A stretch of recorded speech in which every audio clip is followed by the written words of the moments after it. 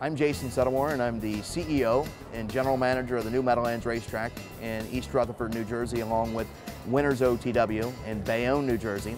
And I'm Vice President of Racing for American Racing Entertainment, which is Tioga Downs here in Nichols, New York, and our sister property, Vernon Downs, up in Vernon, New York as well. I think it's important to appeal to families, and some of the things that we do are we have family days that include bounce houses, pony rides, we have arcades, you know, those kind of things. We've got a petting zoo.